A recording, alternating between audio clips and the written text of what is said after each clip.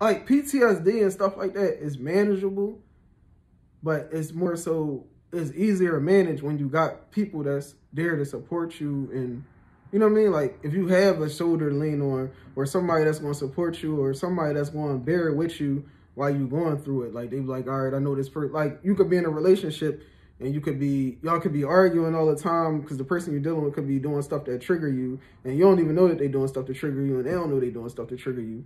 But they got like, they have pamphlets and stuff to help people like build relationships. But somebody that got like a strong support system at home, they could deal with that. Playing heart racing, waking up in them cold sweats. When my eyes closed, only thing I seen was death. They said go to the VA and ask for some help. I go to the VA, they don't offer no help.